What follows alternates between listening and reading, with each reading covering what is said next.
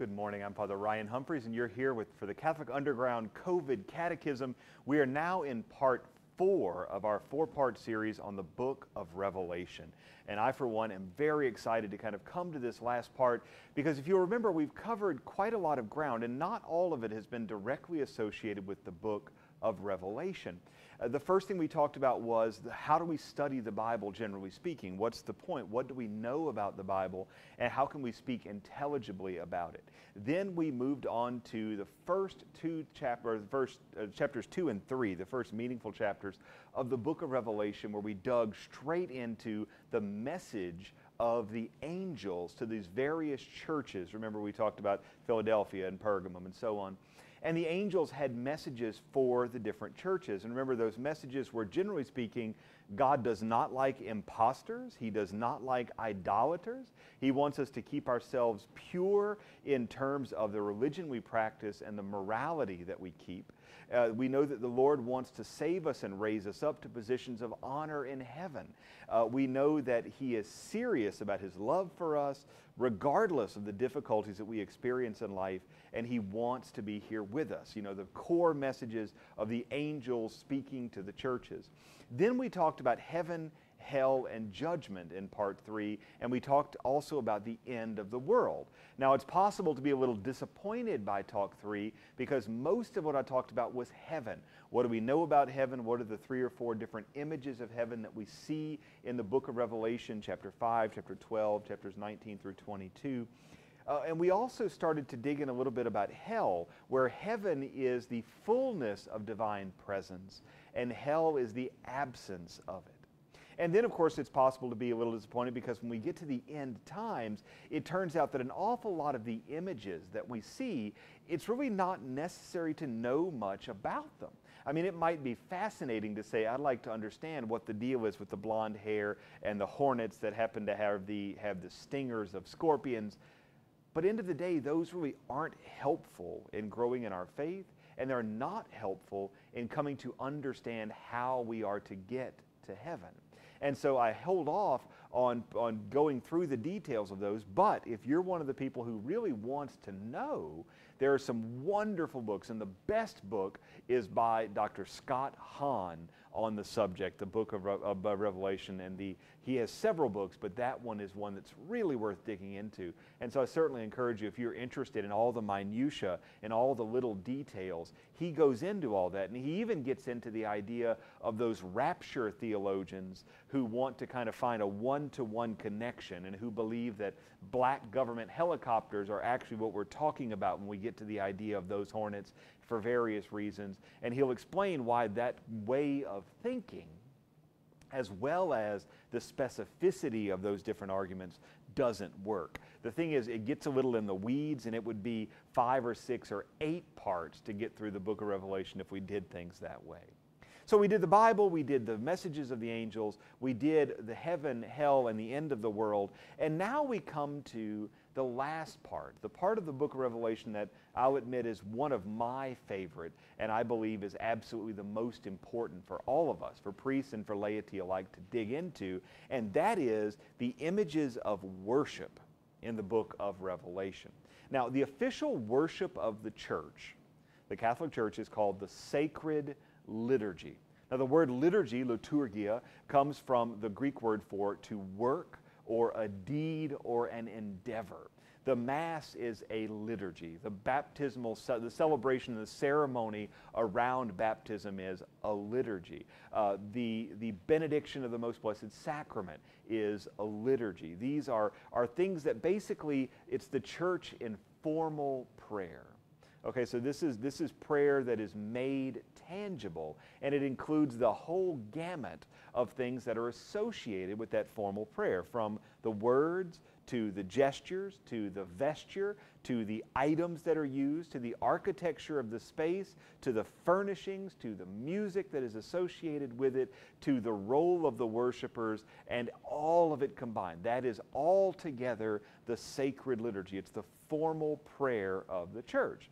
And so I want to ask you a question that you may have been asked if you have a lot, like I do, of Protestant friends in the workplace, or you may not have even thought of at all. Why is it that Catholics do not spend as much time reading the Bible as many other Christians.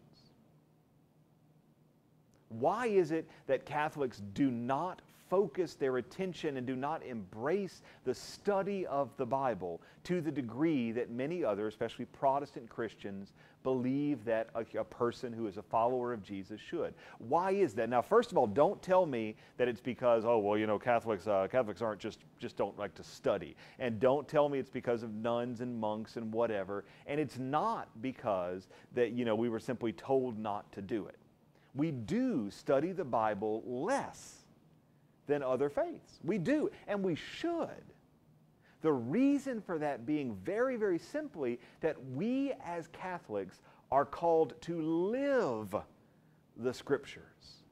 We come to Mass and those Scriptures come to life. They are manifest. And we are not called by the Lord God, by the Father in heaven, by Jesus Christ, by the Holy Spirit, by the Blessed Virgin Mary, by Saint Hildegard of Bingen. We are not called by any dictate of the Bible itself, of Revelation or anything else, to study in gross detail every aspect of this one part of the revelation that the Lord has given us.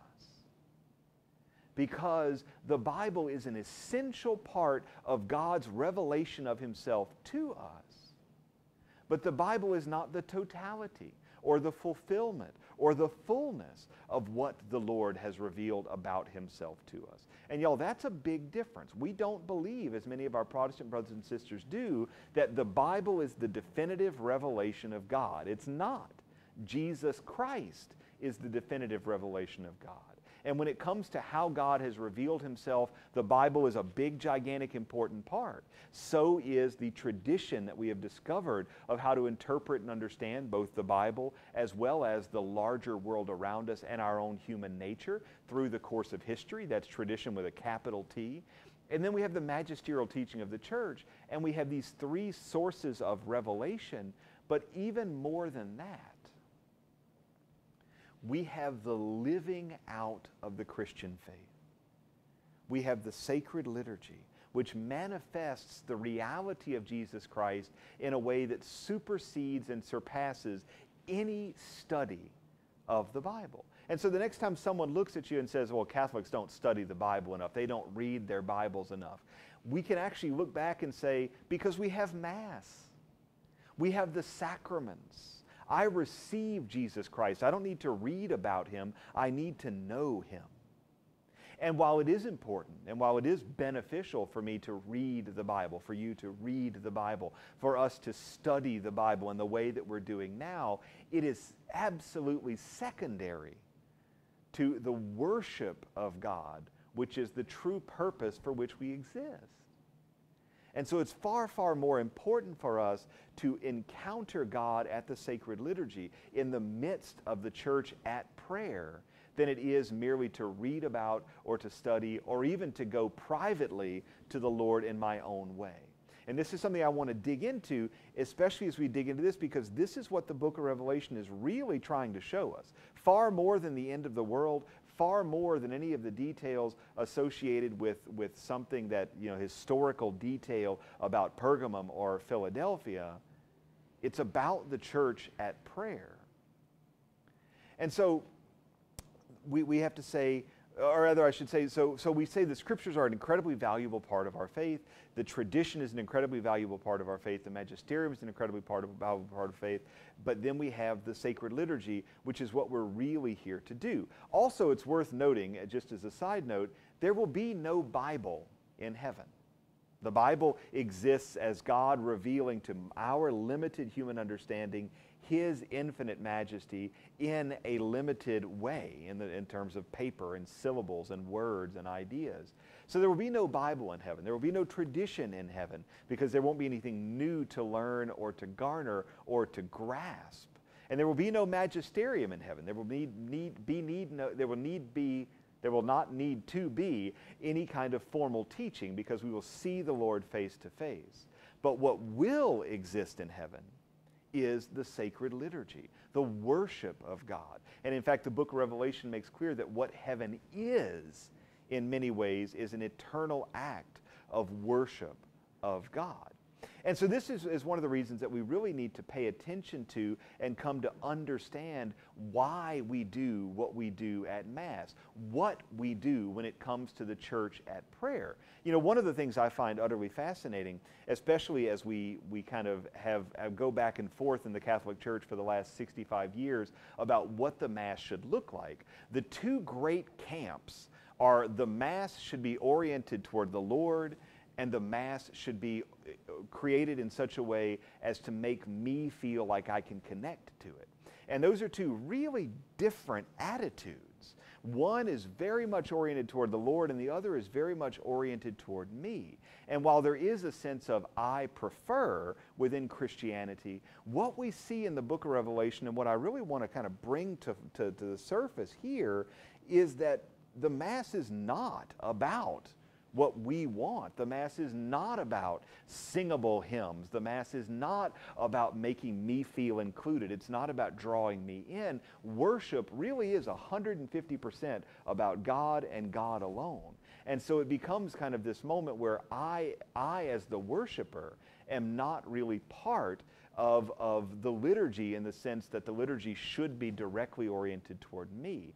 And I want to kind of walk through this in a couple of ways. Let's turn to the first part of this by thinking just for a moment about the Jews, and then I want us to get our Bibles ready because we're going to be flipping to Revelation chapter 5. But let's take a quick look at the Jews. Jewish worship is what we might call sacrificial replacement worship. Sacrificial replacement worship. The Jews offered thanksgiving offerings, they offer peace offerings, they offer pleading offerings, they offer sin offerings, and these offerings, thanksgiving offerings, obviously giving thanks to God, sin offerings offered in expiation of the justice that we deserve for sins that we have committed against God. This notion of replacement, of course, constantly has to be renewed. It constantly has to continue, because the thanksgiving, the pleading, the sinning continue to happen. And so within Jewish worship, you had this very formalized structure. And remember what happened.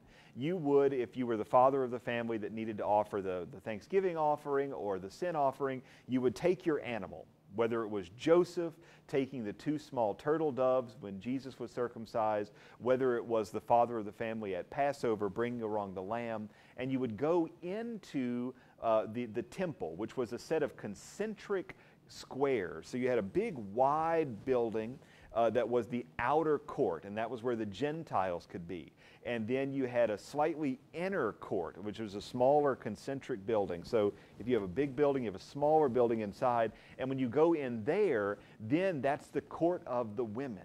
And then you go in a little further, and it's the court of men. And then you go in a little further, and you have these smaller and smaller and smaller courtyards. And when you finally get to the altar area, the court of the priests, or the court of the Levites, then you would take your animal and you would hand that animal off to the priest or to his assistant. And depending on how busy a day, there might be 100 priests or there might be 5 priests.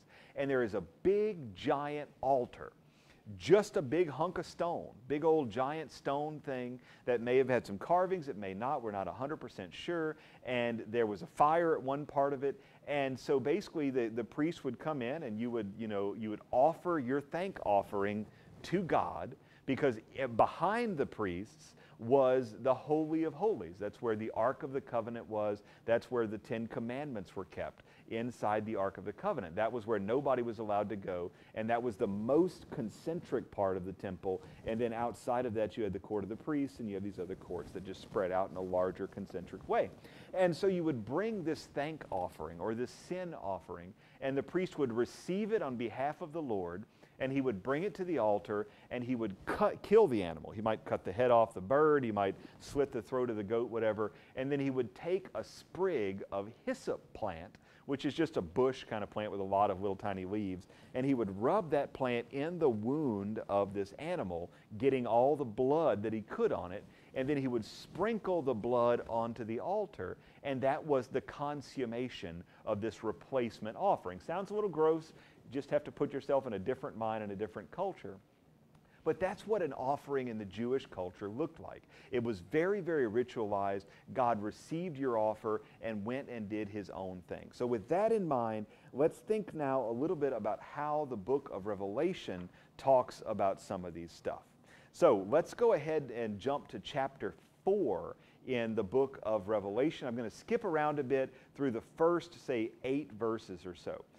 As we're going to start with chapter 4, verse 2, and we're going to just kind of hop around a little bit. So, at once I was in the Spirit, and lo, a throne stood in heaven, with one seated on the throne.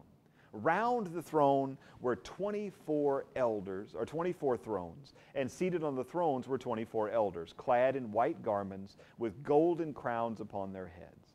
Before the throne burned 7 torches of fire, which are the 7 spirits of God. They never cease to sing, Holy, holy, holy is the Lord God Almighty. Let's think about a few things here. First of all, let's do just a little piece of trivia about the end. The book of Revelation is written in Greek, but the idea here, when we hear these people at the end who are singing these hymns, they're using a language that we would assume and we believe through study is actually the language of the Hebrew temple, which is a little bit different than the vulgar Hebrew you would speak on the street, and which was certainly different than the Aramaic that was spoken at home, indicating that there was a ritual language that was distinct and different from regular language. You know, several years ago when we changed the missal and we stopped saying, and also with you, and we started saying, and with your spirit, people were like, well, this isn't the way people talk. And, you know, at the time, a lot of priests were having to explain ritual language is not meant to be the way people talk. If you talk at church the way you talk at the barbecue, then there is a confusion. There's a level of difficulty as far as that goes. But let's you know, go forward. That's a little trivia at the end that's worth knowing about. So we have here a few things that are worth looking at that are associated with the way that the Jews did things. There's a throne, which is where the Holy of Holies should be in the temple. Notice we have this idea of we have the thing at the center and then around it and around it and around it. That's the Jewish temple, which is kind of the prototype for what we're looking at. Incidentally, most churches that have what we call a high altar or a reredos, you can see here we don't have one, but most of them, you'll notice, have these little kind of, they look like cities. They look like they have windows in them. They have little spikes that look like architectural kind of details. And that high altar is meant to look like a city. In fact, it's meant to look like the New Jerusalem. There's a reason that heaven is described in city-like language that is associated with Jerusalem and with the temple and with Mount Sion, because for the Jewish mind, everything comes down to the Holy of Holies, and whatever is around the Holy of Holies, within the temple or within the larger city of Jerusalem, is meant to be kind of a prototype for understanding how heaven will work. And so what we have here is a picture that heaven is meant to be teased just a little bit in the way that the Jewish people, which is where Jesus came from, in the way that the Jewish people conducted their own worship.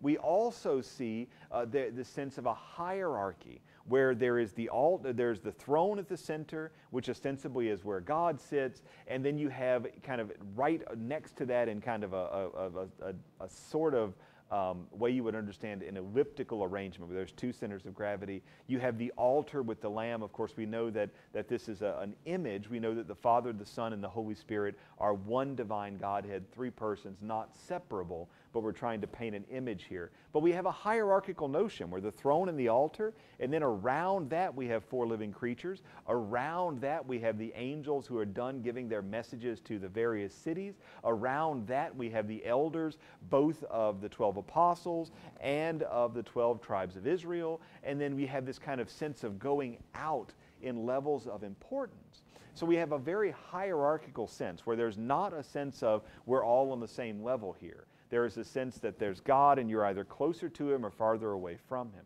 There are also 7 lampstands, which are meant to be an image of the lampstands or the menorah in the temple, which are a sign of the presence of God. And in fact, one of the great tragedies and sadnesses of the ancient world is when the menorah itself was taken away by the Babylonian king. The idea was the presence of God abandoned his temple. The candles were not the presence, but they were the sign of the presence, which is why Catholics nowadays keep candles burning in front of the tabernacle. And in fact, there's a rule, although it's an extremely obscure rule that I came across in an extremely obscure book, that we're supposed to have an odd number of candles. We're not supposed to have 2 candles. We're supposed to have 3 or 5 or 7 or 9, but not an even number. And it's just kind of a way of referencing the reality of, that this is what it was in the Jewish temple, which was a kind of sign of what was to come. We also have this notion of ritual chanting.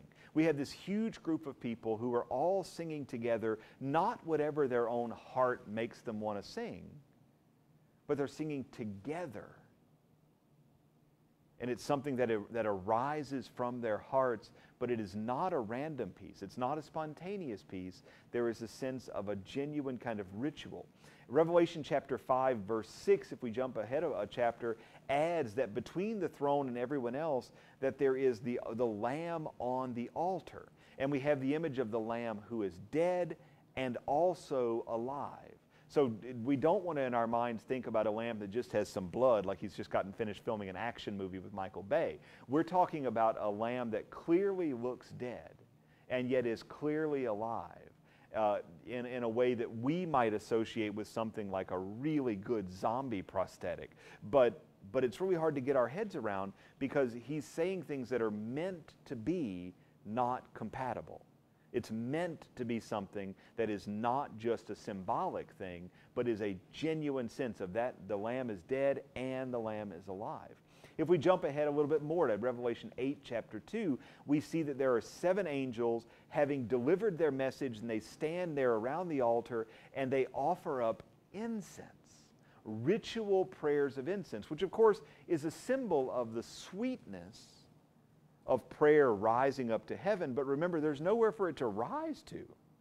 Incense doesn't rise above. Who's it going to go to? And so the incense itself has this sense of ritual, going back to the Jewish worship of God by the use of incense rising up to heaven. The idea is it symbolizes the going up to the Lord, which is when the Lord is symbolically up above us. If we jump ahead a little more to Revelation chapter 14, we see that the Lamb is on Mount Zion, which is where Jerusalem is, and we see that at this point the 144,000 people. Now, why 144,000 people? Well, 2 numbers, 10 times 10 and 12 times 12. 12 is the symbol of the promise.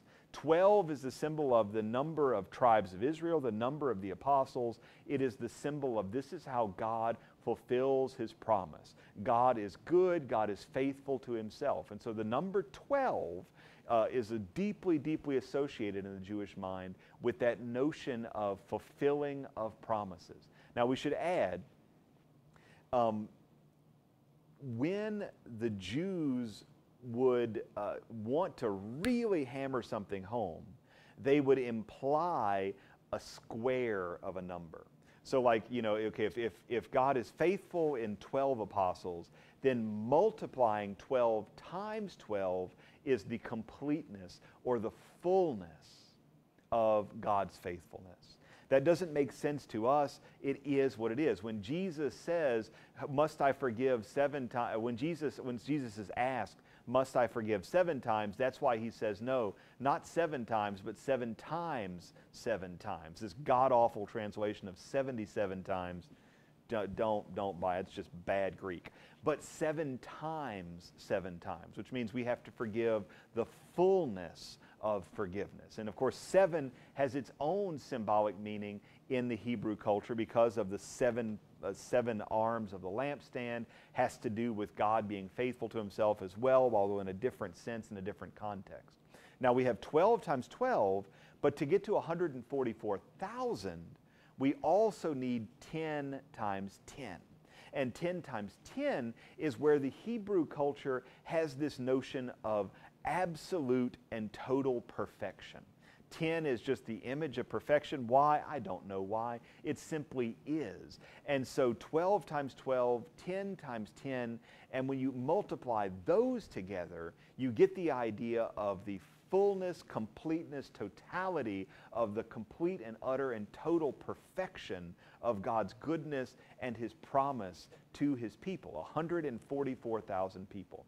Now that, again, doesn't need to make sense to us, but this is something that in the Jewish mind was extremely potent. And in fact, if you go back when you read the scriptures now and you look at some of these numbers, you'll see numbers like 40 that show up an awful lot. Numbers like 7 and 12 and 10 show up over and over and over again. We're also going to have a certain sense where that 666 as the image of the Antichrist becomes associated with the idea that 6 is not 7.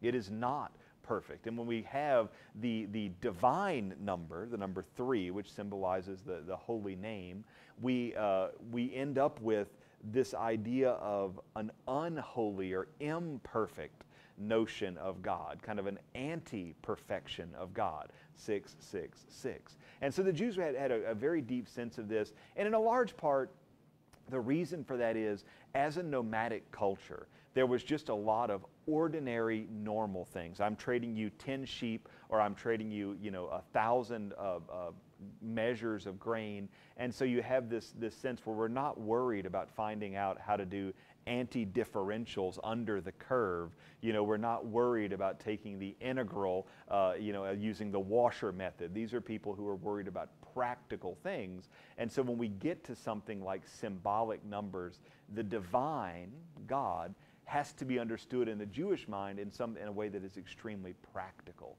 And that means having these kind of small numbers combined to make big numbers that most of them didn't have any way of visualizing. I mean, you and I could never visualize 1,000,000 of anything. Even 1,000,000 sheets of copy paper is, we just can't get our brains around what that would be like, how much that is. For the Jewish people, 144,000 is an unthinkably large number, which is itself a product of the perfection of God's goodness and the perfection of God's faithfulness. If we jump ahead even a little further, Revelation 14, chapter 6, we see the notion of the proclamation of the gospel, even in eternity. Revelation 19:8, then we start getting the idea about the victors being clothed in ceremonial garb. And of course, we see that in the Gospels as well, where Jesus talks about you need to have your wedding garment. You need to have your special, formal garment that is specifically associated with the Jewish ceremonial tradition. In Revelation 19:10, we see the angel saying that worship, specifically bowing down and offering the same kind of worship that the elders do, is something which is good for us. It's something that's necessary for us. It is something that we must do in order to be faithful to what God wants from us. Now, there are some subtleties that we could go into. Remember that the plagues and scourges are given to show the power that God has over them. And you can remember, too, some other things in there about the Blessed Virgin Mary, and we could certainly get into some more of that. Again, I'm going to point you to Dr. Scott Hahn's book for all of those nuances and subtleties. But right now, I want to look at the fascinating passages, and specifically the fascinating resemblance in our passages to the Jewish liturgy. And I want us in the back of our minds to think about Sunday Mass. So, one, there's a sense of hierarchy in terms of space in the book of Revelation. The altar is in the sanctuary. The pulpit is in the sanctuary. The high altar is made to look like the New Jerusalem. The New Jerusalem which reaches up to heaven and points up to heaven, hence the high altar. And the idea that really the architecture should draw us up and not toward one another. These churches that are built in the round really draws our attention to one another, when in reality we should be drawn up by the architecture, because that's what the architecture is meant to be. the book of Revelation, we have this idea that the sanctuary is distinct from the rest of the world. And so in a church where it's designed properly, we should see an altar, we should see the pulpit, we should see the throne, which should not necessarily be solid gold, but the throne is not for the priest to prop himself up on. The throne is meant to be an image of the place that the Lord God himself sits. The altar rail then reminds us of that division. The altar rail reminds us that, goodness, I just lost my place for a second. The altar rail reminds us that we are not yet in the heavenly sanctuary. And so if your church does not have an altar rail, you might notice that it may seem natural at this point, but the sanctuary doesn't feel away. And there was this whole movement, 50 years ago of saying, oh, we want people to feel close, but the reality is we're not in heaven yet. And when we kind of artificially remove that, the veil, which is meant to represent the separation between life and death, when we remove that veil, we end up kind of misconstruing what's going on, because the Mass is not itself already heaven. The Mass is what I should say, the liturgies, the rituals that take place in the sanctuary are meant to be something, goodness, I got confused. Let me say, let's just start again. So the sanctuary separates where everybody else sits from where the liturgy action happens. The sanctuary is meant to represent heaven, and the rituals that take place there are meant to imitate exactly what we see in the book of Revelation right here in all these different chapters, 4, 5, 8, 14, 19, where we start to see these kinds of different things play out. I got a little flustered for a minute because there was a major typo on my notes below, and I got my brain went off in different directions. Let's also look at the way that our Mass has this sense of ritual back and forth. In the book of Revelation, we see over and over again the idea that there is a call back and forth, where the elders lay down their crowns, and in this ritual action, in the worship that they offer, where they say, holy, holy, holy is the Lord God of hosts, then there is a call and response from the 144,000 who are back a little bit, and they then respond and they sing their particular part. We have the same sort of thing very deliberately happening at Mass, where we have the priest will represent the 24 elders and say, the Lord be with you, and then we will respond in a way that is very, very deliberately ritual. It's not hi, it's not hey Father, it's and with your spirit, which is not the way we would talk at a barbecue, but it is the way that we talk when it comes to what we're doing at Mass. It's also worth taking a moment to realize things, the image of something like incense, the image of something like lampstands, which have exactly the same symbolism in the Jewish culture as they have in our culture now. Really, when it comes to the way that we think about worship, when it comes to the way that we think about the liturgy, generally speaking, there was an interesting thing that took place in the Jewish world way back when, and I don't know my history well enough to give you an exact year, but it's going to be something that began in about the 6th century BC, and that's going to be a split in the Jewish world between synagogue worship and temple worship. And so you had the folks who lived in Jerusalem who became very, very much temple-centric. And then you had the people who lived kind of more in the rural areas and it was inconvenient to get to the temple. They became synagogue-centric. And the synagogue was the place where the word, where the word was spoken. And the temple was the place where the worship was offered. And the synagogues were originally established just because it was hard to get to the temple. And so what you ended up with is this division between the idea of the word and worship, as if the two could be separated at all. And what ended up happening within the Jewish culture is a rift that began to develop. And by the time Jesus shows up, you have people like Pharisees, Sadducees, scribes, who are arguing and debating over kind of essential aspects of what Jews believe about life, the universe, and everything. What we see nowadays in the course of the last 500 years in Christianity is that exact same rift between the synagogue mentality, which was embraced by the Protestant Reformation or revolt, depending on your point of view, and the temple-centric reality of the Catholic Church. And now, 500 years after that has begun, we're seeing within the Catholic Church a rift and division between those who want to emphasize the us aspect of it. The synagogue is very much an us mentality, as opposed to those who want to emphasize the God first mentality. And in the book of Revelation, we see that sort of thing being completely foreign. There's no sense whatsoever of an us thing at all. And so when we start looking at the actual history of our Mass, we see the book of Revelation was written somewhere in the mid-90s AD. We know that the first kind of information we have about what the very, very earliest Masses look like appears in a document called the Didache. We also have St. Justin Martyr writing in the 2nd century, talking about the way that people gathered and how the presbyters, which was a kind of a new thing that was invented under the episcopoi, under the bishops, and they would be basically there, they were priests, and they were there to offer the Mass. They would preach, and then they would break the bread, and they would send the deacons with portions of the bread, which were very, very carefully taken care of, to give to those who were sick. And it was very, very much you receive this little bit of bread that we believe is truly the body, blood, soul, and divinity of Jesus Christ. That's in the 100s AD.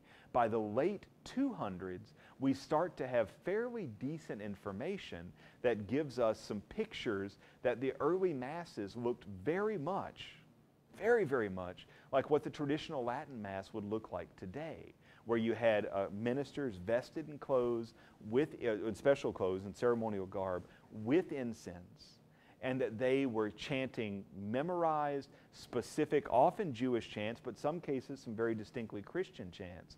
And there was a very ritualized and formalized way of it. In the 1960s, a lot of research was done which purported to show that most of the first 500 years of Christianity was very loosey-goosey. You know, that it was meeting in home churches, and it looked more like prayer meetings than Mass, and it was just kind of folks hanging out. It turns out that most of that research has been debunked as completely fatuous. It does not hold up. It turns out that the early home churches were actually totally renovated and looked a lot more like what we would think of as a monastery church now, certainly more like that than it would look like just a kind of a Baptist church. There was not a sense of chill about any of it. It was all very ritualized, very formalized, with the same Jewish cultural points, the same incense, the same notion of the reception of the Holy Eucharist in a very, very ceremonial, in a very deeply ritual way. In fact, even the research and scholarship about receiving Holy Communion in the hand, it turns out is not accurate. Holy Communion was not received in the hand until the 1960s. It was not something that was done historically. And it turns out the book of Revelation, the more we pay attention to the liturgy aspects of it, the more we see that the exact same sort of thing was happening in the way that we developed the rituals of liturgy from the beginning. That's why we have the altar, the chair, and the ambo, or the pulpit if you'd prefer, because those are the images of the three kind of things that happen in the book of Revelation: the kingship associated with the throne, the sacrifice or priesthood associated with the altar, the prophetic vision or the prophetic mission associated with the pulpit. And so it turns out that as we start to look even more closely at even details like the lampstand, at the specific hymnody that's chosen, at the specific music, at the ceremonial garb, architecturally, the book of Revelation is the prototype of the Catholic Mass. Now, what does that mean for you and me? Is the book of Revelation an image of heaven? Is it what heaven will be like? if we believe so, then it would seem that we have to start getting very serious about the question of whether or not our liturgy here actually reflects heavenly liturgy. And this raises a different question, and it's something that I want to kind of use as my last sort of point before we have a little quick recap and we all go our merry way. What happens if I go to the pearly gates of heaven and I am truly, genuinely sorry for all my sins, and I love the Lord, and I want to be with Him, and I want to know Him, and I am sorry for my sins, and Jesus looks at me and we get the thumbs up and we're going to heaven, all right, good. And so let's say I pass into purgatory or I go straight to heaven, however that plays out. And what happens if I get to heaven and I find out that it's so different than what I anticipated it would be, that it is not heaven for me? Now, I know this seems ridiculous and this is not the way it really works. Don't fret. By the time you get out of purgatory, you would be completely and totally ready for an eternity with God in heaven. But I want you to imagine what would happen in that vein. What's the story? Because it is entirely possible that I'm living my life, and I'm a good Christian, and I'm trying to do right. I pray a couple times a week. I'm sorry for my sins, but Christianity is not the beating heart of my life. I make my way through life, this, that, and the other. I like a good sports game. I like, to go drink a beer in the backyard, have some steak, things like that. And what really brings me happiness in my life is stuff in my life. And then I go to heaven and I find out that I'm going to be spending eternity singing to God, looking at the Lord and being totally and completely tuned into Him and nothing else. Y'all, there's not a whole lot of people in this life who would think about that as heaven.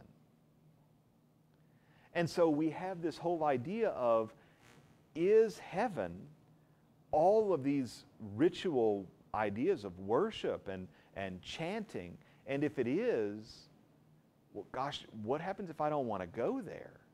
There really isn't any other option for me, is there? Now, as I say, purgatory is an incredible gift for us because purgatory will wash out of us the love of anything other than God. We will want to love the Lord with all of our heart, soul, mind, and strength. And by nature, if I love the Lord with all my heart, soul, mind, and strength, there is no room for college football. There is no room for all those other things that I think are satisfying, but are only satisfying because I am not fully devoting myself to the Lord. But still, this is one of these moments that causes us to go, hang on a minute.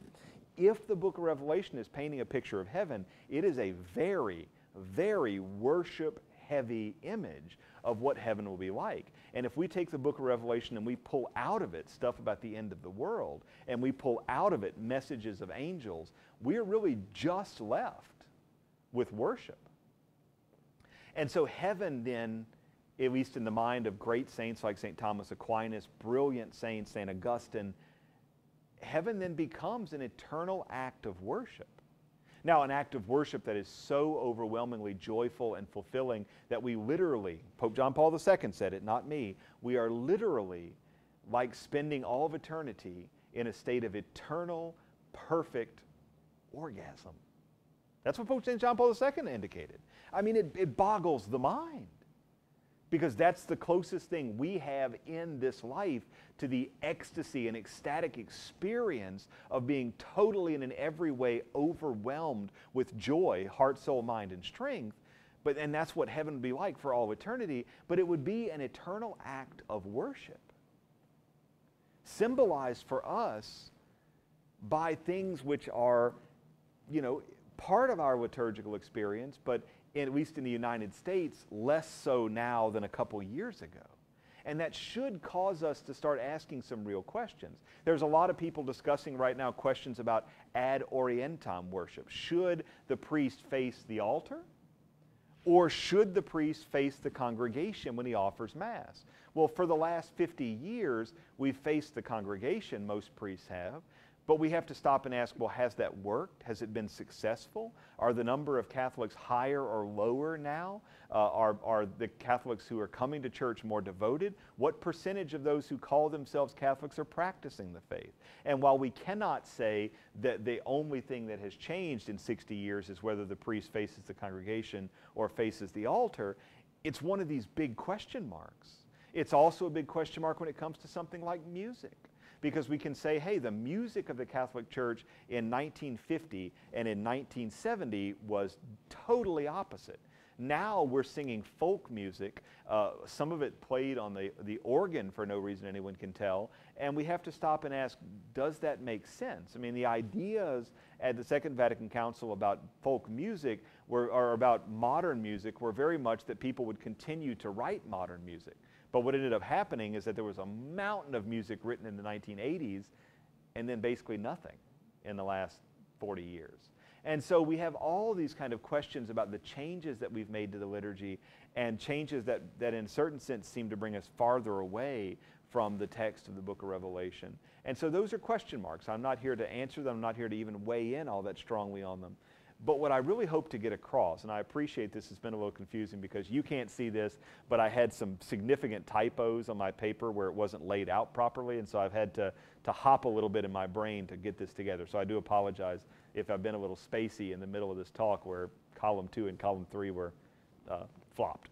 But what I really want to try to get across here is to get into our heads and understanding that the book of Revelation ends up being a book about worship. It ends up being a book about heaven as an eternal act of worship. And when we start to see the Jewish elements that are imported, we can start to recognize and realize that the Catholic elements that we take out of it are genuinely what the Holy Spirit has to say about what worship should look like. This is one of the reasons that it's so difficult for our Protestant brothers and sisters to read the book of Revelation, because they have no sense of worship in terms of liturgy. They have no sense of ritual prayer, and in fact, they reject it. And so they're forced then to try to interpret these things without any real sense of the obviousness of what's trying to be said. And when we try to get into our head the idea that as long as I love the Lord, I'm good, we also miss the boat. So if we were to walk our way backwards now to the very, very first talk, we talked about how the Scripture has to be read with a literal sense and a spiritual sense. We talked about how when we read the Bible, we want to pray and we want to ask the Lord, what does this say? And what does this mean to me? And maybe if we're an expert or if we're trying to teach other people, what does this mean to the church at large? But we should always humble ourselves and make sure that we're not trying to read a passage and apply that passage to the way that the world should be nowadays. After we finished looking at the basics of Bible study, we went into the messages of the angels to 7 churches around modern-day Turkey, all of which were under the authority of St. John, who had this vision of the book of Revelation right after he was attempted, right after the Roman Emperor Decius tried to boil him in oil outside the Lateran Gate. It did not go very well. John came up, John the beloved disciple, came back up to Patmos. He was still the bishop of these churches, and so he received this vision, clearly, which was meant to give him some direction, but these angels who were speaking to the churches, giving them warnings about being a fake Christian, warnings about not taking morality seriously, warnings about detaching themselves from the true authority of the church. Then we got into some pictures of heaven, looking not so much at the worship act of things, but what heaven looks like more broadly speaking. The idea of a city of gold that's also clear as glass, and all the gemstones and pearl gates. We looked at images of heaven and of hell, and we talked a little bit about the end of the world. We tried not to get ourselves too distracted by what could images mean, nor tried to look at them the way that we might try to look at some Nostradamus-like prophecy. Then after we finished looking at heaven, hell, and the end of the world, we stepped into worship, although in a somewhat distracted way. And we looked at the reality that when we pull out of the book of Revelation the introductory material, chapter 1, chapters 2 and 3, the messages of the angels, the dramatic images of the end of the world with our hornets and all those sorts of things and the days of darkness, when we pull that out, what we're left with is a book about worship. We're left with a set of images meant to give us a picture of transitioning from the Jewish way of thinking about worship to a predominantly Catholic Christian way of thinking about worship. And then, of course, that brings us right down to the reality that heaven itself then is an eternal act of worship. And that, of course, added one more detail onto the value of purgatory, where I might be a perfectly good person, living a perfectly good Christian life, who wants to know the Lord, wants to go to heaven, but does not want to spend eternity, dressed in fancy clothes, worshiping and singing hymns and chanting. And, purgatory then would provide us what we needed in terms of that perfect purification to make us ready to spend all of eternity in an act of worship, which is itself ecstatic. And so the book of Revelation is one of those that obviously we've only scratched the surface. We've got 30 more talks if we want to really start getting into every detail about what the 3 days of darkness are and exactly how that will work, and how do we tie that into Joel, the book of Joel, and all of his thoughts about the day of the Lord, and what do we know also about apocalyptic literature in the book of Daniel, and what can we say about other apocalyptic literature, especially Ezekiel and the valley of the dry bones. So much material. But I would strongly encourage you again to look to Dr. Scott Hahn, whose work on the book of Revelation, which I believe is called The Lamb's Supper, is absolutely remarkable. Just look into the book if you're interested in some of the more minute detail. I took a good bit of what I've said from him, but still there's just so much material. And so look, this has been kind of a little bit of a confusing fourth section. I do apologize again for some issues with my notes. I went over them, but I apparently did not go over them well enough. And so thank you very much. Now the COVID Catechism is kind of coming to an end because we're kind of hopefully coming to an end of the COVID lockdowns. At least we are where I am. So what will happen is we will continue to have 2 talks a week, Tuesday and Thursday, throughout the month of May. Once we get to June, I'm going to back down to 1 talk a week, and we're going to rebrand as the CU Catechast. Father Chris Decker is going to pick up 1 every week, so you should have 2 different talks of very much catechism kind of talks like this. 1 from myself, 1 from Father Chris Decker, and so we should be able to make sure you're continuing to get access to good catechismal talks and information throughout the course of, well, for the foreseeable future, really. We want to kind of do something. We've been looking for a way to do this, and this is working out perfectly. And so thank you for joining me. Thank you for joining me throughout the course of all these COVID catechisms. Do please continue to reach out on social media if you have topics you're interested in. I have prepared another 4-part Bible study on the book of on the prophet Elijah, who is found in 1st and 2nd Kings. And so that is coming sooner rather than later. That'll be another 4-part series. I have some other shorter series that I'm working on that are either 2 parts or just a single part, and hopefully will be a little bit less than 55 minutes. But all the same, thank you for joining me. I hope you have a wonderful afternoon. God bless you.